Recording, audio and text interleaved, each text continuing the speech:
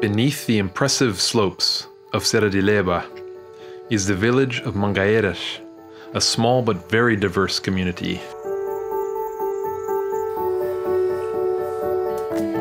The Mumuila, Nanyeka, Makubo, and Umbundu cultures share this territory with a great diversity of special birds. Local birdwatching guides take us on this exploration of the region.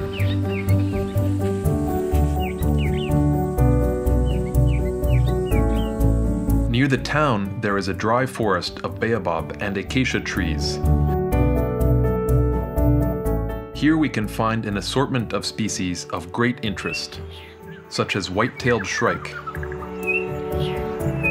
social bare-cheeked babbler, Damara red-billed hornbill, the rare and restricted range Cinderella waxbill, and many others. In years of heavy rain, it is possible to observe the golden-backed bishop, a bird that is endemic to Angola. The rocky hills above the forest have small islands of a very different habitat. Here the Hartleb's francolin lives, and pairs duet vigorously to guard their territories.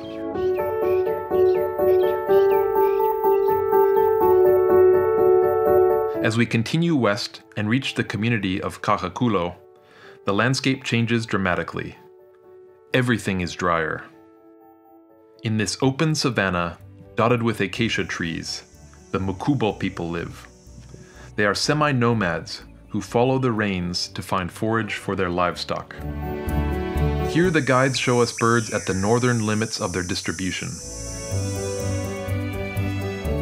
Examples include dusky sunbird and mountain wheatear. To date, 140 bird species have been sighted in this region.